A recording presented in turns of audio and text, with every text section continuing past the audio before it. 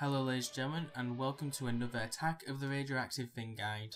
Today's guide is the MAD upgrade.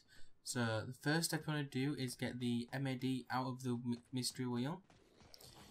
You then want to head over to Bomb Stoppers and get the crowbar.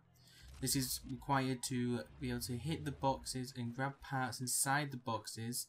They are located at the toilets in the campsite. There is one also by the beach entrance near Tough Enough, and there's also one by the TV studio.